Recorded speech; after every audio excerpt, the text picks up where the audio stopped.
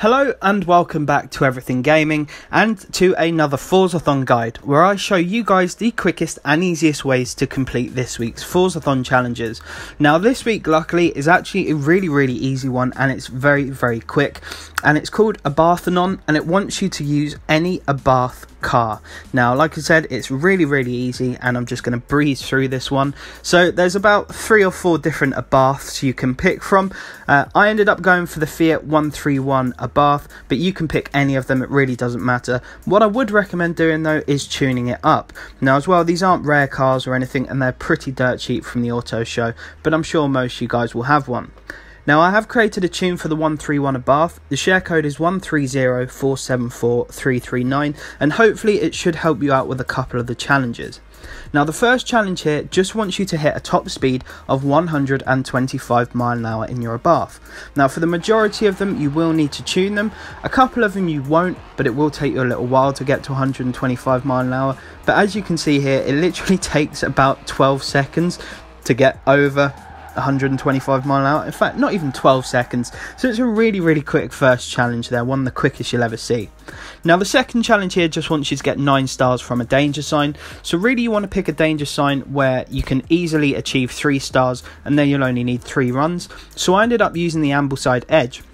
3 stars on here is only 650 feet, and if you've got a tuned Abarth, you won't have to take a massive run up either. As long as you're hitting well over about 135 mph, you should be able to get over 650 feet, no problems whatsoever. So as you can see here on the first run, I got 787 feet, and then I'll just fast forward, driving back up, turning around and doing it again. And after you've completed that first run of over 650 feet, you've just got to turn around and do it twice again.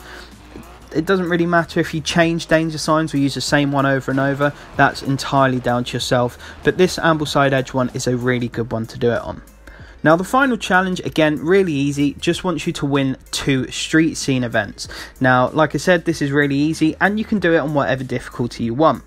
I always use a Batham Gate street scene event. Reason for that is because I just know it at this point, so I'm quite used to where all the bends are, where you've got to brake, etc. And again, you can do the same one twice or you can do 2 different ones, it's entirely down to yourself.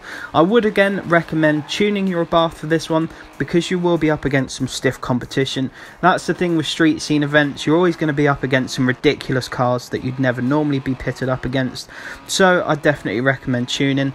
And like I said, you can do it on whatever difficulty you want. It's not a festival playlist event, so you haven't got to do it on highly skilled driver tars, so you can do it on sort of amateur or medium, whatever difficulty really takes your fancy. But like I said, I would definitely recommend have a go at tuning your car because it will help you in the long run. So as soon as you win that first street scene event, all you have to do is go back to the start and do it once more, and that's the final Forzathon challenge complete. Hopefully this helped you out, although to be honest, I'm sure at this point you're probably all experts at every single challenge that the Forzathon sort of events throw at you, but I will always continue helping you guys out. So like I said, hopefully it did help you out.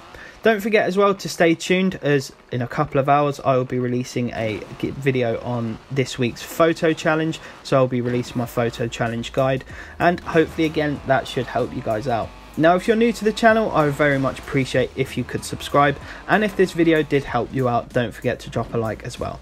Apart from that folks, I want to wish you all the best, stay safe and take care.